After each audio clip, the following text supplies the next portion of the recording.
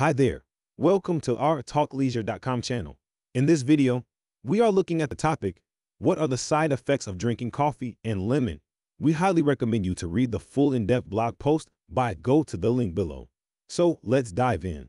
Coffee with lemon is a popular beverage combination. Drinking coffee with lemon can have many potential side effects as well as benefits. Coffee is a stimulant and can increase heart rate and blood pressure. Lemon is acidic and can contribute to heartburn or GERD. When combined, these two factors can exacerbate each other's effects. In the full blog post we have written on our website, we have done hours of research and divided the topic into the following areas. Number 1, the beverage coffee with lemon. Number 2, how to make a coffee with lemon drink. Number 3, top 5 side effects of drinking coffee and lemon. Number 4, the good side about drinking coffee with lemon, and some related matters.